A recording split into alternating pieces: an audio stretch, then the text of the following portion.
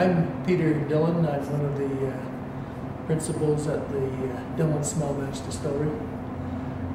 We make gin, vodka, and a unaged rye at present, along with a range of bitters. Our gin and our vodka are grape-based, and what makes vodka is in effect distillation of a fermented sugar or starch containing product. Distillation to produce alcohol at 95% purity.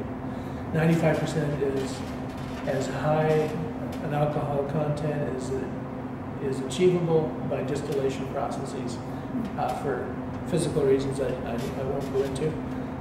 These are fairly technical.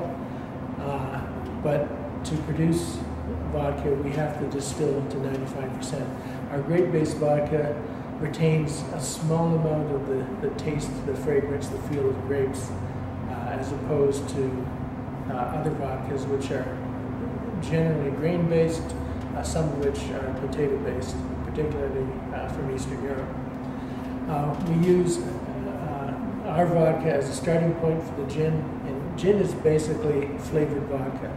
After we make vodka, we redistill the vodka again with the distillation column containing a collection of herbs and spices, and the vapor, or as the alcohol distills, extracts flavors in the form of oils from these herbs and spices and peels, for example. To be called gin, the predominant spice is supposed to be juniper berries, but then there's a wide range of other ingredients in most gins, typically anywhere from 7 or 8 to 25. We use 22. Our gin's called Gin 22. The 22 is because we use 22 different herbs and spices, including the juniper in the production of the gin.